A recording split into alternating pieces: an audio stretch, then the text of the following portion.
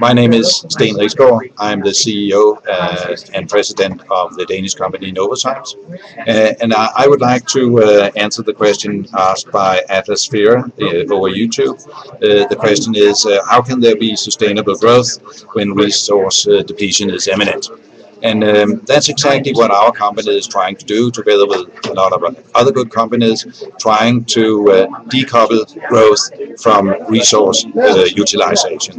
What we do in our company, together with our customers, is to make sure that they can produce more from less input, creating less waste, using less energy in their processes, and the opportunity to also use renewable input rather than chemicals. And there's a lot of things going on right now. So I do think that we have an opportunity to make that decoupling in a significant way.